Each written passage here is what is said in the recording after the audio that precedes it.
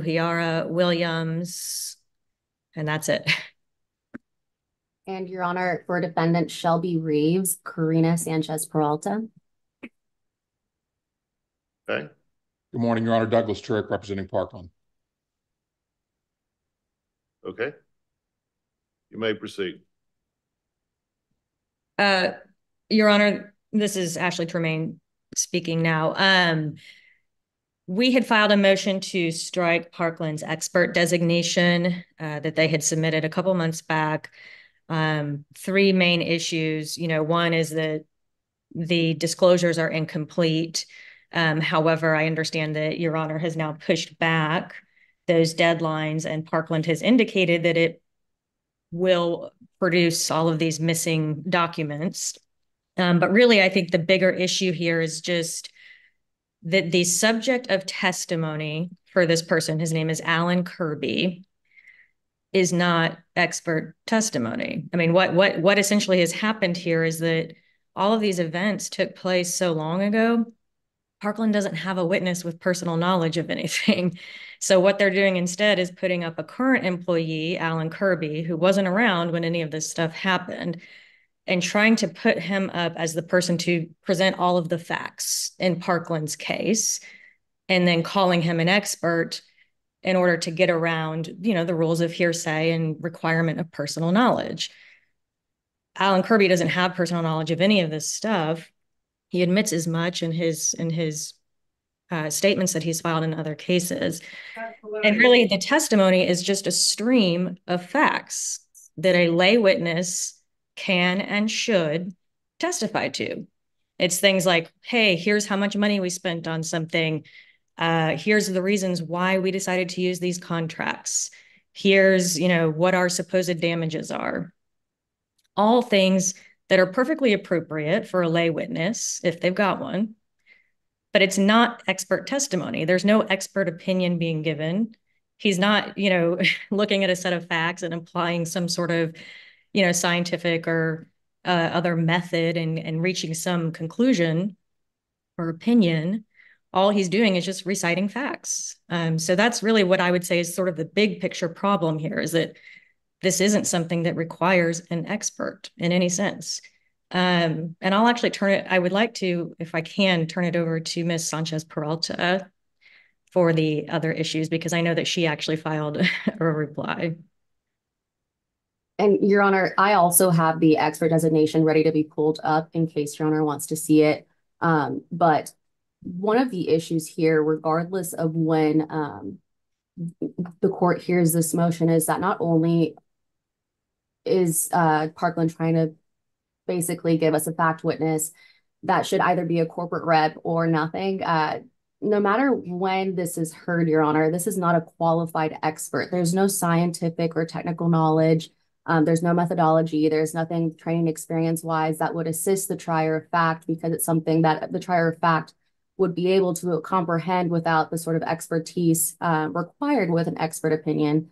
Mr. Kirby is the director of the nursing program now, and nothing within that role is something that a lay juror wouldn't be able to comprehend. Response, Mr. Turek? Your Honor, so Mr. Kirby has been a clinical nurse educator for quite a while now. Not all at Parkland. He's been at different hospitals. And so he certainly has the background and experience to qualify him as an expert on this type of nurse residency program. He's certainly not a hard science expert. He's not applying formulas and engineering and that sort of thing, but he does have that background and experience, and that's included in his resume that we provided. And it would be helpful to the jury and the trier of fact in this case, because none of these people have the experience of how a level 1 trauma hospital operates, how a nursing education program operates, the strategic planning behind a nursing program like this, including the reasons why there are. This contract obviously has a work period built into it, why the residency comes with that work period and why that's important to the hospital. He needs to testify to the damages that the hospital suffered when the nurses didn't complete their work period, which they've admitted they have not. So that's why he's designated as an expert. It's definitely not, like I said, a hard science expert, but that's not the requirement. He can have specialized training and experience that he can apply to benefit the jury in their decision making in this case. And so that's why he's designated. We'll definitely fix whatever disclosure issues that there are out there. But the fact of the matter is that he is someone that we need to be able to present to the jury to give testimony about this whole program and the nurse's role in it and why this is important. Your Honor, response there. Mm-hmm. Simply because Parkland needs this alleged expert doesn't make it sufficient for him to testify as an expert. That's exactly the problem here, is that they want to add the weight and the cap of expert to somebody who doesn't deserve it so that the jury will believe it.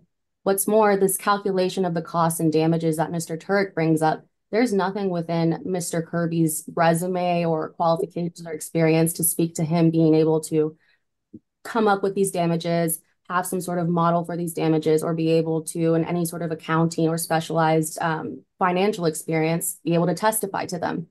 Furthermore, Your Honor, Mr. Turek speaks to this insight into the complex operations of a level 1 trauma center. A nurse educator does not have the qualifications or experience to give the insight into the complex overall operations of a level 1 trauma center. Still, no matter when this is heard, Mr. Kirby won't qualify as an expert. So I guess I'm trying to figure out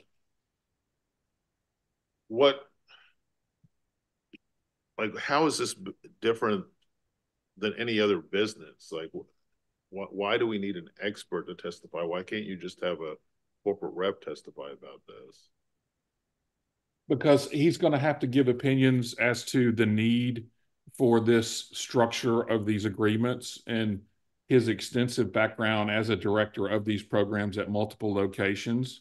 Because there's going to be, you can anticipate, Your Honor, that there's going to be a challenge of why does Parkland need this? Why does Parkland need a work period after the residency training? Why does Parkland need, liquidated damages is obviously something that's been addressed extensively in summary judgment, but there's going to be issues around the liquidated damages and why that's important. And so all of these things are going to need testimony from an expert about why that's in place and why that's appropriate. I guess in the case laws or anything that kind of looks at it from the employer standpoint and says a liquidated damage clause is permissible if it's justifiable. Is that something that's in the case law? No, Your Honor. And more importantly, what Kirby has been designated for goes well beyond what Mr. Turek has just said. I mean, and Mr. Turek said it just a second ago. He said, we need him to prove up our damages. That's what this is. They don't have a witness with personal knowledge, and they haven't disclosed any documents or witnesses of anyone who actually knows what their damages are. So what they're doing is putting up Alan Kirby so that he can go and sit on the stand or provide an affidavit and say, here's what our damages are, and I don't have to explain why I know this because I'm an expert. That's one of the problems with the lack of disclosure, is that there's been no revelation of where any of this data even came from. What it quite frankly looks like is an attorney created a spreadsheet of so-called damages and gave it to Kirby to sign. Kirby doesn't explain how he knows any of this, where he got the information. It's just using somebody who doesn't have personal knowledge of the issue of damages to prop it up so that they can prove up their case because they can't do it otherwise. And in fact, Your Honor, I'm sorry, Mr. Maine. Mr. Kirby, what he does tell us is that Parkland gave him this spreadsheet. He doesn't give us any information about where the data comes from, how they came up with these numbers, nothing.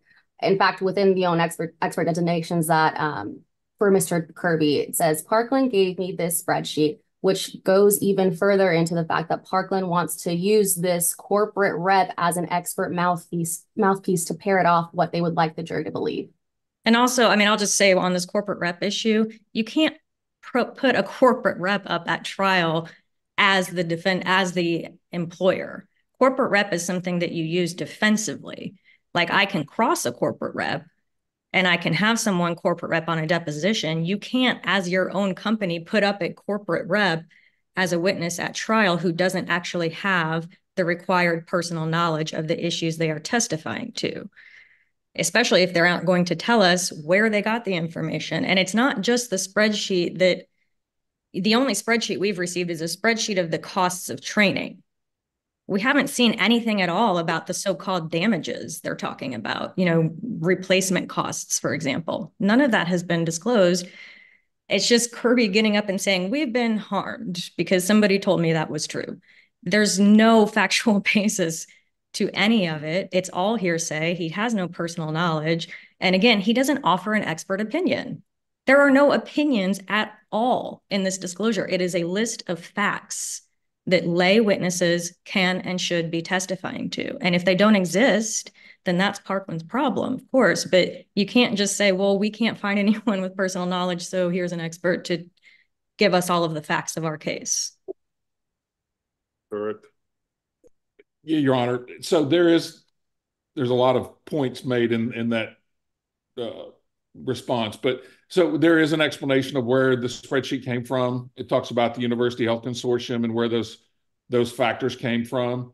So it's not true that it's just out there, but the reality is that he can look at the business records of Parkland, and he can look at the strategic plan and how this whole process works from Parkland, and he can make himself aware, even though he was not there when the nurses went through the programs, he can make himself aware of that information and give an opinion on what the damages are. And so we talk about hearsay and about what he can rely upon, but these business records that have been provided to the defendants are all something he can review and rely upon in giving testimony. Your Honor, Does he disclose anything? I guess go ahead and share screen the actual disclosure. Your Honor, permission to do so right now. Yeah, go ahead. Can you see my screen? Yep. Okay, so Your Honor, this was filed by Parkland on December the 13th, 2023, ahead of their original December 29th, 2023 expert designation deadline that was revived by the February 28th scheduling order. And the very first person is Alan Kirby here. Your Honor, do you want me to go directly to Exhibit 1, the only thing they have actually provided, or would you rather read through it from start to finish? Let me just glance through it real quick. And I can zoom. I say, could we zoom in? I can't. Yeah, sorry. I'm like, Keep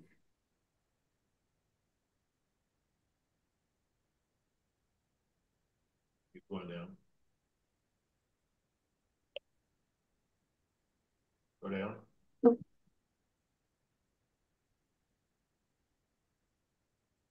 you see, these are fact issues. Parkland provides at least one preceptor, supervising nurse. They're just reciting facts. Okay, yeah, Not complicated ones either.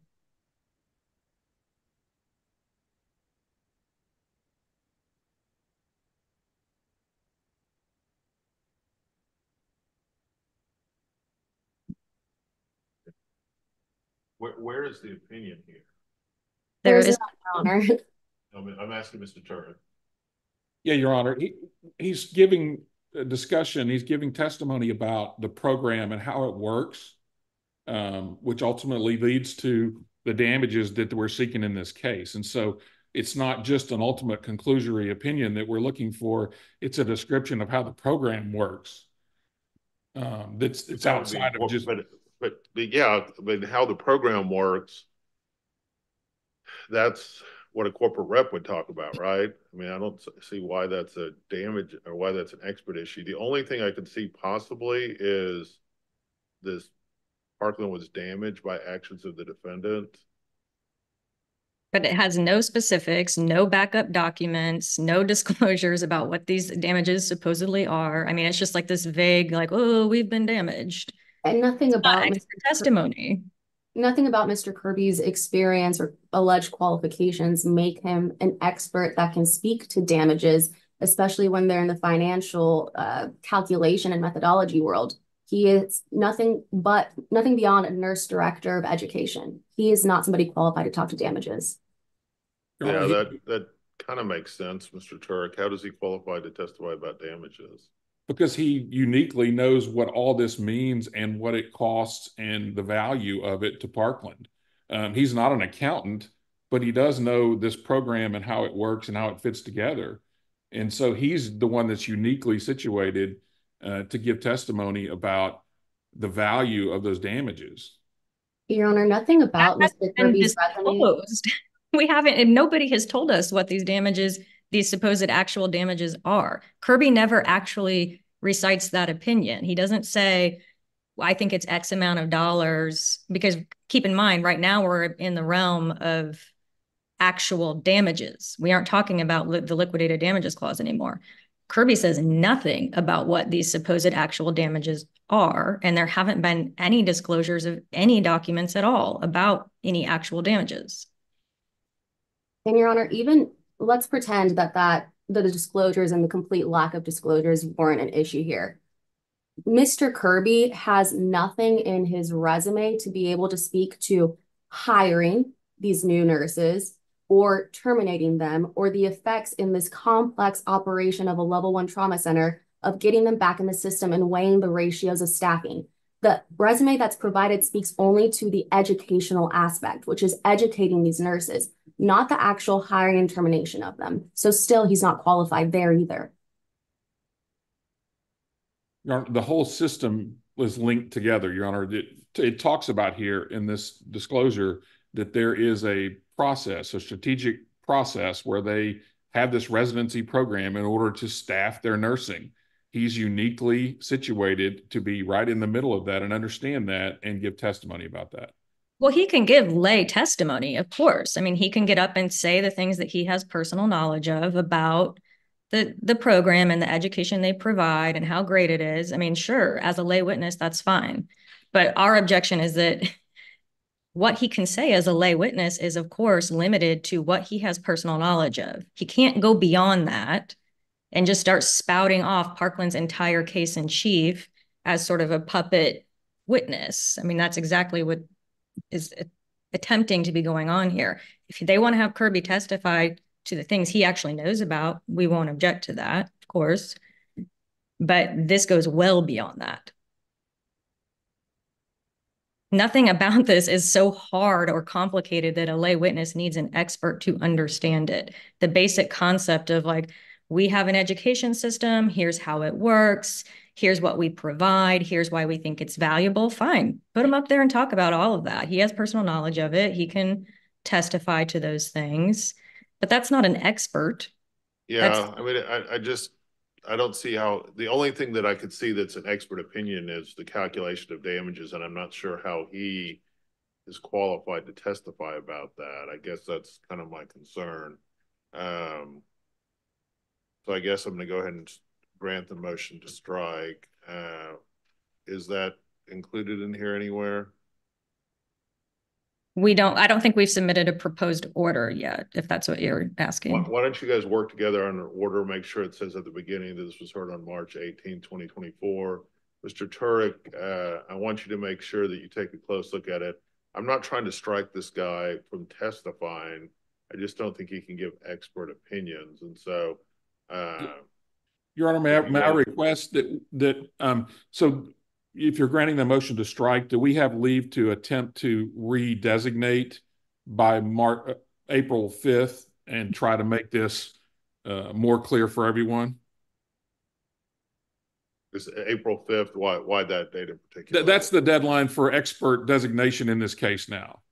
That was the deadline that was revived about 45 days after it had passed, Your Honor. That was an opposed scheduling order that was uploaded by Parkland, opposed because of the fact that the expert designation deadline had been dead since January 1st, and it was not submitted until February 16th.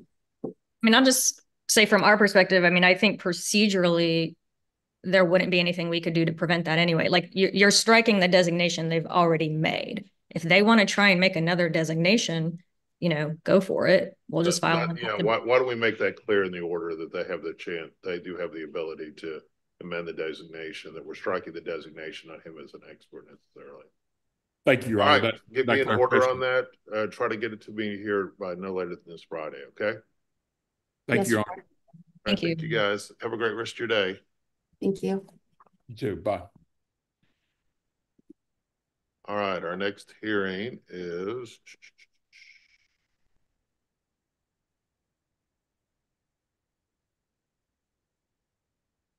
Branch Banking and Trust Company versus James C. Morris. Yeah, good DC morning again, Your Honor. 12220. Mr. Feldman, are you there? Yes, can you hear me better now? I can, much better. Perfect, perfect. Your Honor, this court entered a judgment against Mr. Morris in October of 2015 for approximately $2,500,000 plus, plus. Truist Bank assigned their judgment to my client Edgefield Holdings, and we're asking that the court substitute Edgefield Holdings as the party plaintiff in this action. So we got a notice. I've never seen this before, actually, on this case. It says hot check. Please send individual to the trust department for payment. What is that about? I have no idea. This is on Branch Banking and Trust versus Morris. Yes, sir.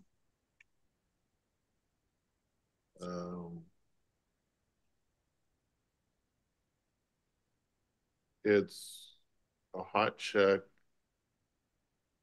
What is a hot check, Your Honor? What is a hot check? What do you mean? You said hot check? A hot check is a check that's bounced for insufficient funds. Okay. And I'm just telling you, in this file, there's a notification on the system that there was a hot check. I'm just wondering what that's about. I have no idea. I haven't sent any checks to your Yeah. office, to the clerk. I've never sent a check to the clerk on this. Okay. Yeah, I don't think it's you. In my career, I've never bounced a check, Your Honor. I'm not blaming you for anything, sir. I'm not. Don't take that way at all. I'm sorry if you took it that way. I'm just saying the file says that somebody filed a hot check, not you, sir. I'm not implying that. I apologize if you took it that way. That was not what I Oh, was no problem. No problem. trying to say. I'm just saying that's in the system as a notification, and I was just trying to figure it out. But looking at it, I don't think that has anything to do with you. So all you're asking for is to substitute the real party in interest. Yes, sir. Okay. Was there at some point a receiver in this case? Yes, sir. Okay. And what's the status of that? They've had trouble finding any assets that are executable. Okay.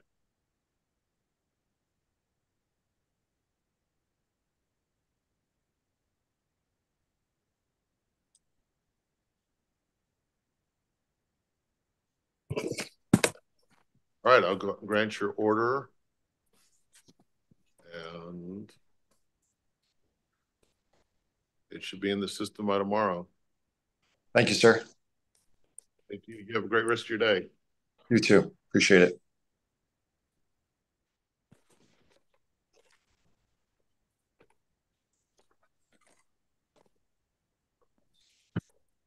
Okay. Is everyone here on the Santillan versus Eruption LLC case? Yes, Your Honor. I am the plaintiff, and Tom Stillwell here for Sorrell's Law for the plaintiff, and Miss Perez is here as well. We just got to she is appearing right now. You said that's Buffy Martinez. Is that what you said? No,